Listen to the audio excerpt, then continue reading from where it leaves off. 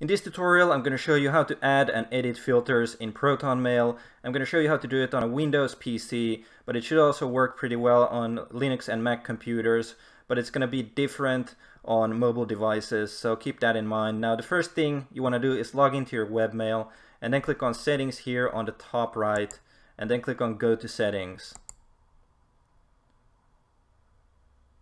Now, once you're in Settings, you want to click on Filters on the lower left.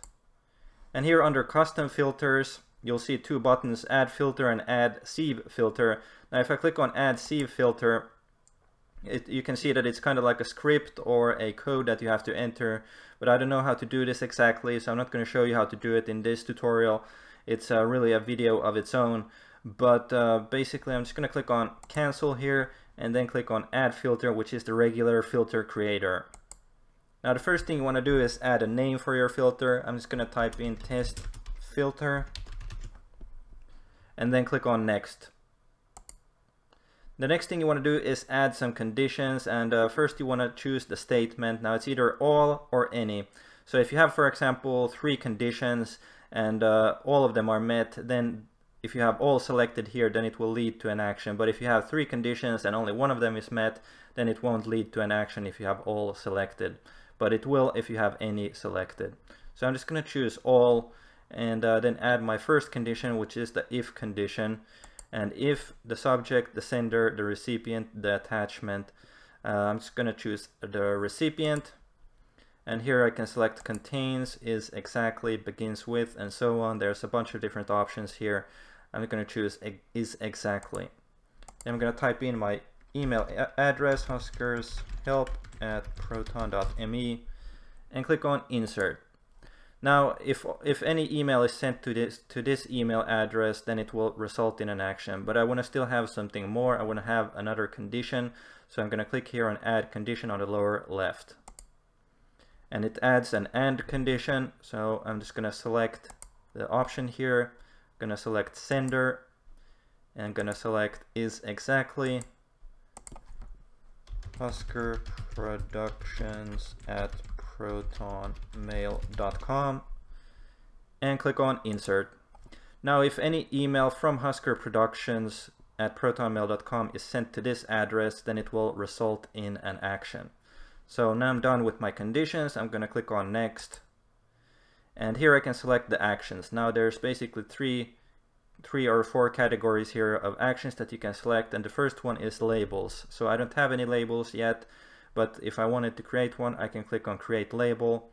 Now the next thing is where the condition or where the filter moves the emails. So for example, it could move to the inbox, which is the default, or it could move to the archive or spam or trash or a custom folder. Now I'm just going to select inbox, and then you can also select here mark as. You can mark it as read or mark it as starred, which is kind of like favorite or whatever.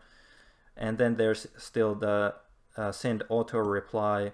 Now this is only available for paid users, so you won't have it enabled on a free account like this one is. So I'm just going to choose label as and create a label. Click on create a label and then type in test label and select the color for the label, and then click on save. There we go. Now if the conditions are met, it will lead to an action, which is to be labeled as test label and move into the inbox.